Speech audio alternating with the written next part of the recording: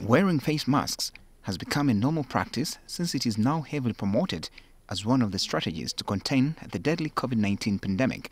However, most of the face masks on the market disadvantage people with hearing impairment, for whom lip reading is an integral form of communication. I was inspired by our people whom we work with, the physically impaired persons. In the beginning, we started making these face masks, the plain ones that everyone makes, and we could always remove the mask, and even them, they could remove the mask. So we were in fear, and even then they were in fear that we could easily being affected by COVID-19. That gave birth to the innovation of the transparent face mask by Mpigi Fashionability. And we cut in the middle of this face mask, and we included that transparent material to come up with a face mask that can enable people hard of hearing communicate, especially during signing. And that's the way how we came up with this face mask.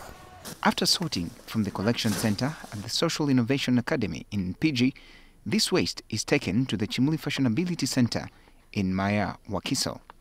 While there are several products this 25-year-old fashion designer and innovator has created from this waste, she takes me through the process of making this kind of mask. Our persons with disabilities cut it, blend it with African fabrics, and inside we put a black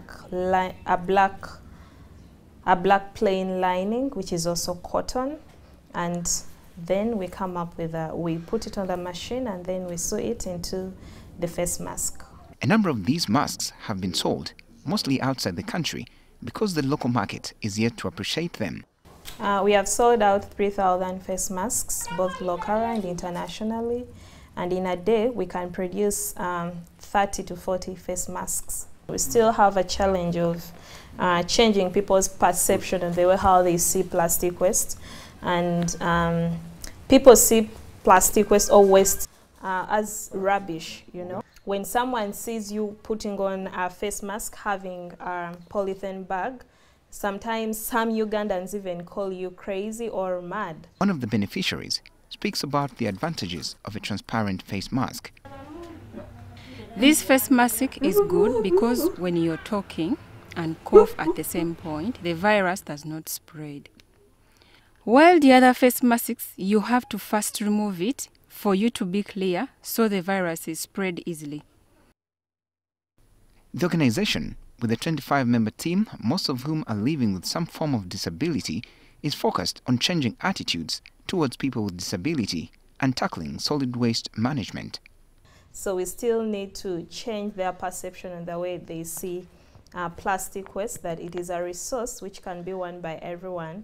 And on top of that, it's a resource that you can use to create your own employment and a living, and you sustain yourself and your family.